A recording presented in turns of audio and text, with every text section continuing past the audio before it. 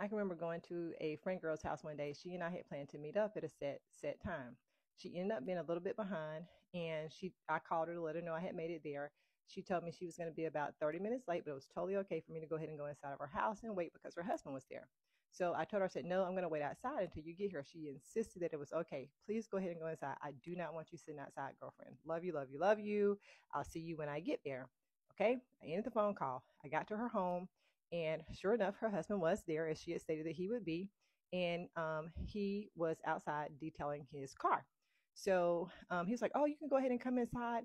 You can wait for my wife. I don't want you to have to sit outside waiting for her. You know, it's really hot outside because it was during the summer months. And I said, no. I said, I'm going to sit outside on the porch until she gets here. He was insistent that it was totally okay for me to come inside.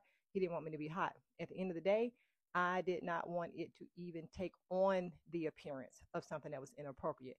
The Bible tells us don't even take on the appearance of evil. So therefore, I kept my black butt outside. I stayed outside. I sat outside on the step because they didn't have any rocking chairs or outside chairs or anything like that. And I waited there, chopped it up with her husband, sitting outside in plain view on the steps until my girlfriend got there. And then once she got there, we went ahead and went into the house. We have to be careful about the decisions and the choices that we choose to make because at the end of the day, no matter what another person makes us welcome to do, even if it's at their house, we still got to exercise common sense. The Bible says, above all things, exercise common sense.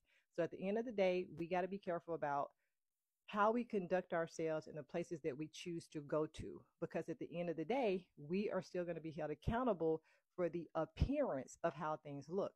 Okay, until next time, take care and God bless.